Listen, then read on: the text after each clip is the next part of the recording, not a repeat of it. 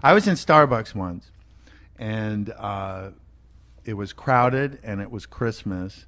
And I think that is the worst job in the world, is being like the barista. A barista is a horrible job, and cashier is too. And the guy ahead of me, I don't know what he ordered, but it was his bill was $9.95, and he took out a $10 bill. He got a nickel change, and he held it up to the cashier and said, "I know this isn't a very big tip, but this is a magic nickel, and it's going to bring you a lot of tips." And he puts a nickel in the thing, and I thought, what a jerk. So I'm a big tipper. So I get my espresso, and I put $100 in the tip jar. And she turns to the other guy and says, "Thank you, it worked."